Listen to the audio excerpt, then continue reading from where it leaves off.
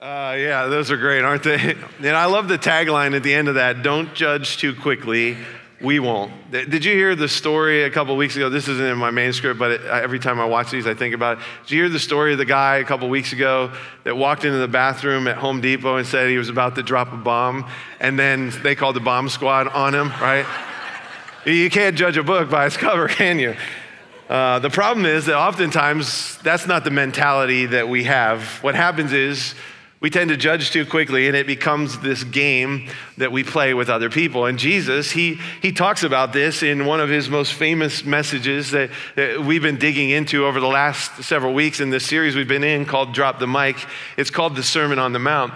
And there are these moments over a period of a few days where Jesus, he was addressing the crowd and he was calling them out for these different things that they needed to fix in their lives. And there were moments where Jesus said some things to the crowd that were totally unexpected. Like there were moments where Jesus said some things that maybe caused the crowd to go, did he really just say that? Or did Jesus really just mean what he just said? And so we've been digging into these words of Jesus that I think, what do they mean for us? And then how do we apply them to our lives? And Jesus's words, really, he was honing in on something that we all need to understand. He was honing in on the heart issues that we tend to have in our lives. And today we want to zero in on another heart issue that Jesus talked about that we need to get fixed. If you have a Bible or a Bible app on your smartphone, you can go ahead and turn with me to Matthew chapter 7. We're going to be in Matthew 7 today, and it's here in Matthew chapter 7 that Jesus, he zeroes in on this heart issue when it comes to our judgment of others and how we tend to point out and we pick out all the things that are wrong with them without really taking a good look at our own lives. And it's in our judgment to others, what Jesus says is we tend to do is we begin to dissect or we begin to operate on that other person when we really don't have a right to.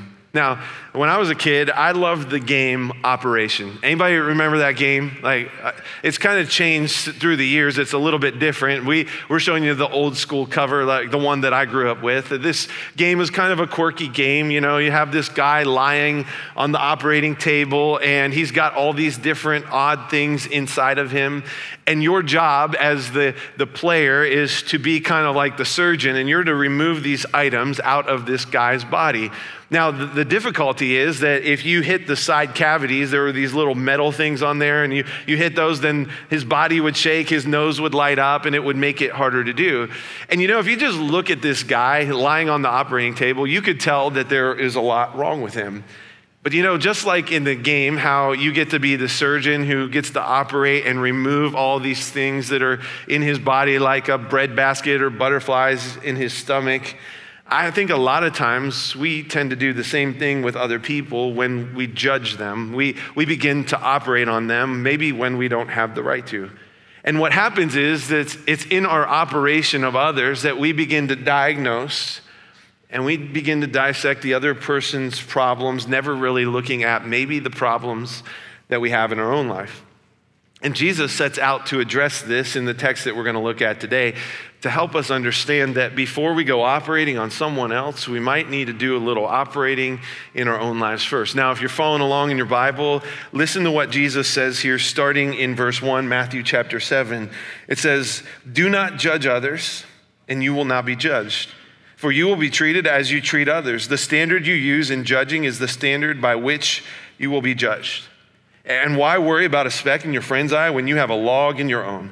How can you think of saying to a friend, 'Let me help you get rid of the speck in your eye,' when you can't see past the log in your own eye?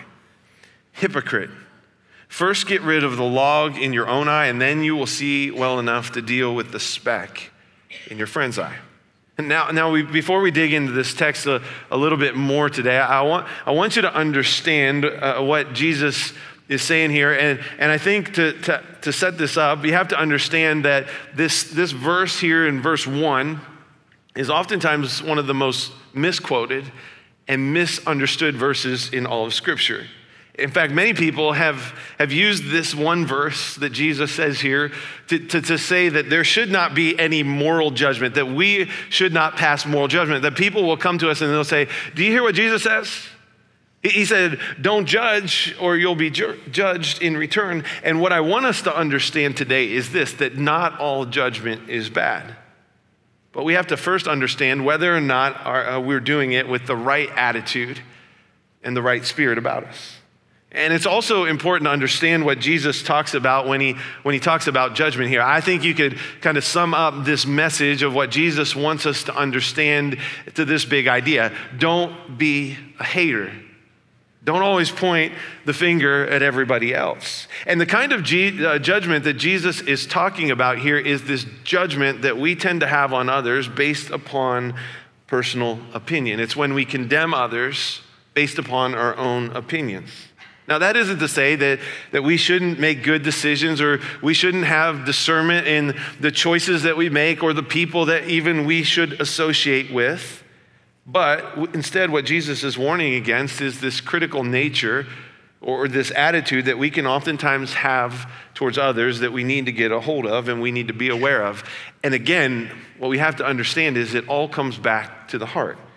And so Jesus sets out to help us understand here that before we go performing an operation on anybody else, we need to look inward at our own lives and see, is there anything that might cause us not to be able to give that advice to somebody else? And look, I'll be honest with you. I'll be the first to admit this morning that there have been times in my life where I have passed judgment on somebody else unfairly. That I've looked at another person or I've made a rash decision about someone before I had all the facts. And I think this is something that we all deal with, and that's what Jesus sets out to help us understand, is that before we set out to cast judgment on others, we must first examine ourselves. Because it's really easy to point the finger at everybody else and say what is going on in their life when we really haven't done an inward depth to see what's going on in our own lives first. And that's what Jesus says here in these words that we're looking at today. In fact, I want to go back to verses 1 and 2. I want to look at the Message translation and notice how it's translated here, what Jesus says. It says, don't pick on people, jump on their failures, criticize their faults, unless, of course, you want the same treatment. That critical spirit has a way of boomeranging. You know, I love this imagery of a boomerang. I think it's really fitting as we think about and we talk about judgment and passing judgment on others. Now, if you've ever seen somebody throw a boomerang that's a professional, you know that they can throw it out there and with the flick of a wrist, that boomerang, just because they know how to throw it correctly, it will return to them. Now, let's be honest, if you or I try to pick up a boomerang and we just watch what somebody did and we try to throw it out there, my guess is that most of us, that boomerang's not coming back to us. And what we tend to do, Jesus says, is we cast our judgment to other people and we don't expect it to come back to us. Like we just think that we can throw it out there and there's not gonna be any effects or any repercussions from it. But Jesus says that when we're critical towards others, you better expect it to come back to you just like a boomerang does. Essentially, what Jesus is saying is that in this boomerang effect, our judgment towards others comes back to affect us in a negative way. And Jesus helps us to understand what those effects are in the next couple of verses. Pick back up here in verses 3-5. Notice what Jesus says. He says, and why worry about a speck in your friend's eye when you have a log in your own? How can you think of saying to your friend, let me help you get rid of the speck in your eye when you can't see past the log in your own eye? Hypocrite. First get rid of the log in your own eye, then you'll see well enough to deal with the speck in your friend's eye. And here Jesus kind of lays out to the crowd, and especially the Pharisees that he knew were listening on that day. Now, we've been talking about that Jesus was addressing not only those in the crowd who were his followers or those who were just kind of on the fence, but he was talking to the religious leaders, the Pharisees. And as we've been talking over the last 6 weeks, we said the Pharisees, they had a problem, right? They were so focused on the rules and regulations of religion that they had failed to understand that it was more than that with Jesus, that Jesus desired this relationship. And so Jesus here, he's addressing the Pharisees because he knew that these guys were ultimate pros at passing the judgment on other people, never really looking at their own issues first. And so Jesus sets out to address this. And you know, I find it fitting that Jesus uses an eye to get his point across. I want you to think about your eye for a minute.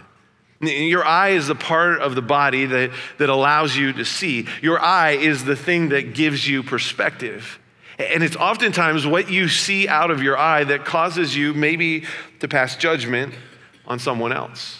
And what Jesus says here happens is we tend to look at somebody else, and I brought this along as an illustration. We tend to look at somebody else and we're like, hey, come here. You got a little something in your eye right now. And we look and we get close and it's a little speck of sawdust. You can barely see that, right? I mean, it's there. I brought a bag so you could kind of get a bigger picture of what that sawdust might look like. But we look at that person, we see the sawdust in their eye and we say, you got a problem. I want to help you fix it. But Jesus says the problem is that while we're trying to fix the problem, we're trying to remove the sawdust from their eye, we got this big old stinking 2x4 sticking out of our own eye. And Jesus says we're walking around like this and we're swinging that 2x4 and people are having to duck out of the way and we're knocking things over. And this is really dangerous right here. And you know, this is kind of an over-the-top example that Jesus gives here. But he wanted all of us to understand that before we go telling everybody else the problems they have, we might need to take a good look in the mirror. Jesus wanted us to understand that before we go pointing out the faults and the failures of everyone else, we might need to look in the mirror to see what's wrong in our own eye first. You know, oftentimes the problem is this, though. We can't see what's wrong with us because we can't see our reflection. You know, have you ever gone to a restaurant and you maybe eat a salad and you get a piece of lettuce stuck in your teeth and the people that are sitting with you, they're not really your friends because they never tell you. And you're walking around and you get home and you still have that piece of lettuce in there and you're like, why didn't they tell me, right? The reason that we didn't know it was there is we couldn't see it. We couldn't see our reflection. And it's important to understand that we need to look in the mirror first at our own stuff. We need to take a step back and do a little bit of looking at our own lives first before we go pointing out somebody else's stuff. And you know, we're all critical of others, aren't we? You think about this. You want to know who's most critical of teachers? Other teachers. You want to know who's critical of parents? Other parents. Leaders? Other leaders. Politicians? Other politicians, and probably everybody, right? Athletes? Other athletes. Pastors? Everybody in the church, right? No, I'm just kidding. Other pastors are really critical. There are times where I'll be listening to a message during the week and I'll be listening to somebody and I'll be like, man, that was really good. But they could have done it a whole lot better. I mean, I would have done this joke differently and you could have elaborated on it and it would have been a whole lot funnier, right? And there are times where I am critical of other pastors. And look, sometimes I stand up here and I say some pretty stupid stuff. And I need to take a good look in the mirror, but don't we all do that? Don't we all tend to point the finger at somebody else before looking at our own stuff first? And what Jesus says is before we go looking and pointing at someone else, we might need to remove the big old plank that's sticking out of our own eye first. Before we can do a little operation on anybody else, we might need to do a little operating of our own. And that's why Jesus says what he does in verse 4. He says, how can you think of saying to your friend, let me help you get that speck out of your eye. I don't want your eye to get damaged. I don't want you to go blind. How can we say that to a friend? He says, when you are standing there and this plank is sticking out of your eye. And what Jesus is saying here is it's more than just seeing and looking at it. He says, you need to do a little operation. And this is the problem that Jesus wanted the Pharisees to see. Yes, pun intended there, all right? It's what he wants us to understand. We can't go around judging other people for all the things they're doing wrong when we've got our own issues first. And the problem is this. Oftentimes, I don't think we think there's anything wrong with us. We think we're okay, that we don't have any issues, that our stuff, it's all good. When it's so far from the truth, because the truth is oftentimes the thing that we want to point out in the life of someone else that is wrong tends to be the thing that we're running away from in our own lives. And it's a whole lot easier to look at everybody else and say, they've got this wrong, they need to change this, they need to correct this in their life, and never really look at the plank that's in our own eye. And Jesus says that when we do that, when that's our perspective, that's how we say things, that's what we do, he says this in verse 5. He says, hypocrite, first get rid of the log in your own eye, and then you'll see well enough to deal with the speck in your friend's eye. This is literally where Jesus just dropped the mic on the crowd. He calls the Pharisees out. He calls us out. And the word that he uses here is hypocrite. He says, when we go pointing the finger at somebody else and we haven't fixed things in our own life first, he says, you're a hypocrite. And what Jesus is saying there is you got to stop it. You got to stop judging other people before you got your stuff figured out first. Now, this word hypocrite, it actually comes from the drama world. It was used to describe someone who was acting or pretending. And what Jesus is saying here is stop acting and pretending like you don't have your own issues as well. And look, as a pastor, I could be guilty of this. I could easily be a hypocrite if I don't watch things in my own life, because I stand up here every single week and I share messages with you and I say, this is what the Bible says, this is what you should do, this is how you should live your life, you should invite your friends to church, you should tell other people about Jesus. But if I'm not doing that in my own life, if I'm not taking those steps in my own life, I could easily be a hypocrite. And so I want you to know, I'm constantly looking in the mirror. I'm constantly, as we've been going through this Sermon on the Mount series, these messages have been speaking to me as much as I think they've probably been speaking to anybody else. Because these are things that I've got to make sure that I'm evaluating, that I'm not saying one thing and doing something completely different. Because oftentimes when we judge someone else, and we don't take a good look in the mirror, when we don't do a little bit of surgery to remove these 2x4s, they're sticking out of our eye. Jesus says happens is this. He says we lose our ability to influence others. When we continually talk about others, when we point out all their faults and all their failures and their mistakes, and we don't do a good inventory of the things that are going on in our life, Jesus says we lose the opportunity to make a difference in somebody else's life. And so what Jesus is saying here is this: you've got to remove the plank first so that you can be a difference maker next. Because it's not until we remove the plank can we really do the work that God has called us to do, to be that difference maker that he wants us to be. And you see, when we remove the plank in our own eye first, what happens is it changes our perspective and it changes our heart as well. Like this is what we'll say when we encounter somebody else who's going through a difficult time. It totally changes us. We'll be like, you know what? I know what you're going through. Like, I understand the struggles and the pain and the hurt you're experiencing right now. Like, I was there. My life was in ruins. I was going down the wrong path. I was making mistakes. I almost lost my job. I almost lost my family. I almost lost my life. But because of God's grace, because of God's mercy, because of God's forgiveness, I was able to remove the plank out of my own eye. And God loved me enough to send his son Jesus so that I could be redeemed, so I could be restored. And I want to tell you about that too, that you don't have to lose everything either. It's not too late for you. Can I tell you how much Jesus loves you? That's what it would sound like. And that's a different posture than maybe what you've even heard growing up. Hey, sinner, you better get rid of the sin in your life, because if not, you're going to hell. Have you ever heard the people standing on the street corner who are yelling at you? They're telling you, if you don't change your life, you're going to hell. It's all over for you. I mean, that's maybe the posture that you grew up in a church that was like, or maybe that's the experience you've had with others who call themselves Christians who acted all holier than thou. But that's not who God calls us to be. That's not what he wants the church to be about. God wants us to make a difference in the lives of other people. And he wants us to do that by telling them about the grace that is extended to them. But we can't do that if we don't show that same grace that he's shown to us. And so if Jesus were here today, I think Jesus would say this. He would say, stop it. Stop judging others without first taking a good look at yourself. And look, I know there might be some of you here today who've been hurt by the church in your past. Like maybe the church you grew up in, it was not a place where you felt love or acceptance. That the people were always pointing a finger at you because maybe you acted a little bit different, or you dressed different, or you maybe came in and you had some baggage that you brought in and they were like, oh, you got to keep the baggage at the door.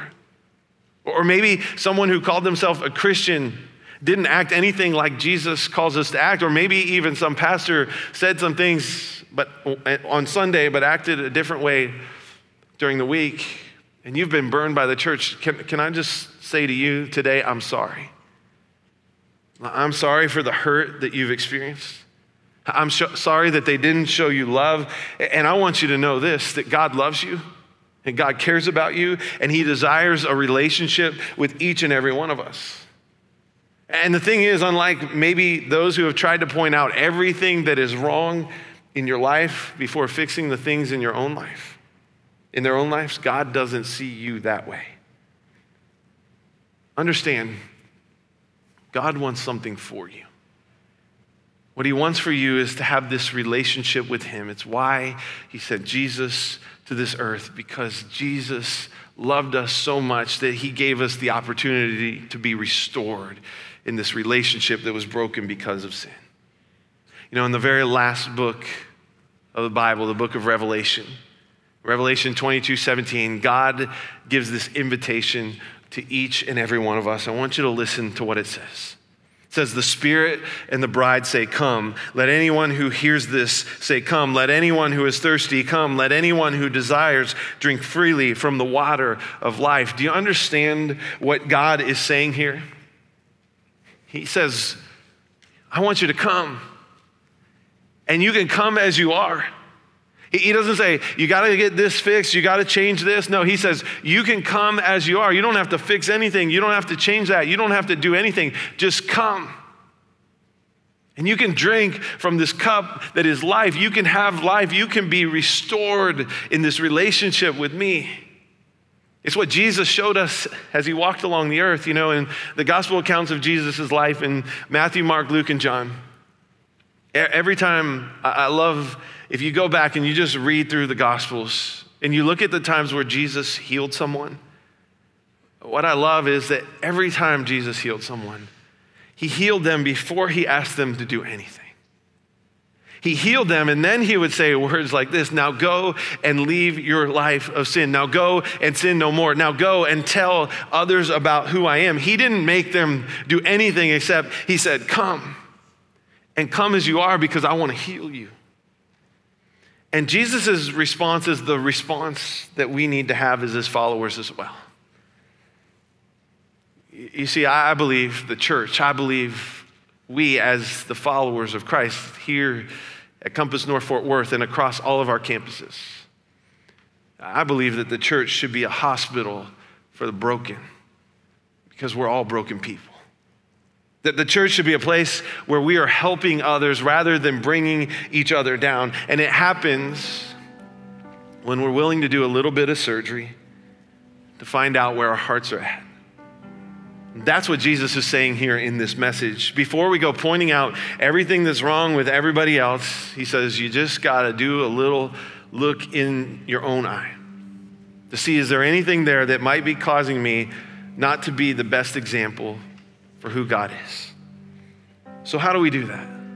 How do we live that out? How do we make sure that we aren't passing judgment on others before getting ourselves right? First, let me give you 4 quick things as we close out today. The first thing I would say is this.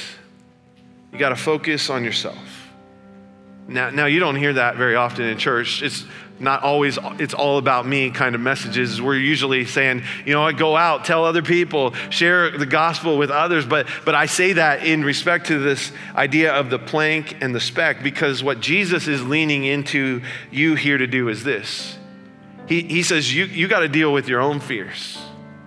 You got to deal with your own insecurities. You got to deal with your own loneliness. You got to deal with your own faults, your own bitterness, your own pain, your own loss, your own moments of weakness, whatever it is for you. He says you got to take care of that stuff first so that you can love others well. Because if not, here's the deal, that stuff spills out of you. And it doesn't spill out of you in a good way, but in a hurtful, damaging, and judging way. The second thing I would say is this, you got to take your thoughts captive. Like don't get stuck on the runaway train of judgment. I think we need to ask ourselves this question: is what I'm about to say honoring to God?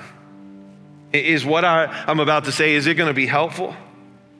Am I trying to build that person up? Am I trying to encourage that person? And if not, then you need to punt that thought and you need to start over. The third thing I would say is this: remember how it feels.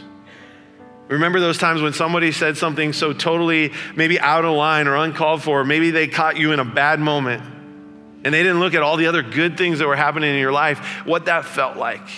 Like how that felt like a sucker punch to your soul or your heart. Remember how that felt for you, and then use it as a motivator not to do the same thing to somebody else. And then finally, I would say this: we need to look for the good and the best in others. You know, we live in a culture that seems to point out everything that's wrong with everybody else. We tend to fixate on the negative rather than the good stuff. With our peers, with other people, we often look for their wrongs or their failures or their shortcomings rather than strive to love them for who they are or who they could become. And I'm glad that God loves me for who I could become, not who I am. I'm thankful for that. I'm thankful that the people didn't give up on me when I had my own shortcomings. You know, some of you have heard this story before, but there was a time in my life where I left the ministry and I was kind of running on the opposite direction away from God because I didn't think that I was on the right path. And I thought I got it wrong, what God was calling me to. And I made some mistakes, and I made I did some things that I wish that I could take back, but I can't. But I'm thankful that in those moments of who I was in those moments, that people still saw me for who I could become. And that's why I get to stand here today. That's why I get to be the pastor of Compass North Fort Worth, and I get to share these messages because people believed in who I could become, not who I was. And that changed everything. And that's how we need to look towards others. You know, I heard someone say this recently, talking about negativity and gossip and criticism that we're prone to. And here's the line. It said, I want to spread like a virus, the plague, everything that is good about you. I want to absorb, swallow, shut down everything that is bad about you because I want to be the end of the road for the negative things about you and the beginning of a movement for all that is good. I love that. What if we as the church started to be a beginning of a movement for all that was good for others? That we started to build them up rather than to bring them down. That we stopped the negative so that they could see the positive in their own lives and how that would change them. It doesn't mean that we ignore sin or we avoid correction where necessary, or even we have those moments where we have to maybe say some things that are hard for another person to hear. It just means that we love them like Christ did, and we believe in each other and what they could become. And we might challenge them, or we might encourage them or inspire them. We fight for them. We care for them, and we move toward one another so they could be better together. And here's my prayer for Compass North Fort Worth.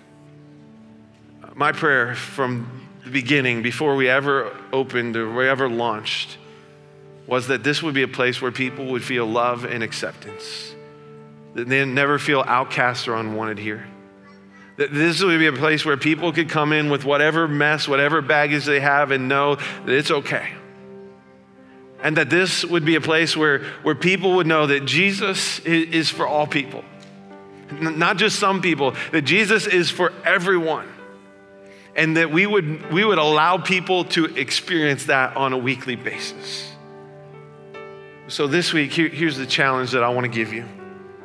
I want you to take a good look at your own life this week and ask yourself this question.